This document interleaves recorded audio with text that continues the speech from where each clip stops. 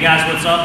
I'm Hickman, as known in Thailand by RogerHuerta, here with RogerHuerta, one of the other MMA coaches.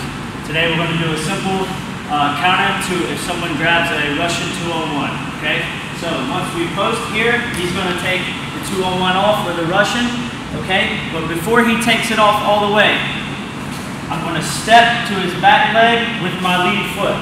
He takes it off, I step in. Notice my arm is blocking here. I make an L, okay? Because if it goes past, he can take me down. If it's MMA, he can take my back, okay? And then I'll be in trouble.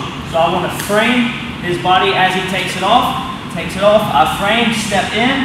Here, notice my toes are up, not flat. I'm framed, you can't go around me. Now I push, as I push, I go for the ankle kick, okay? MMA, I pass, wrestling, I take down.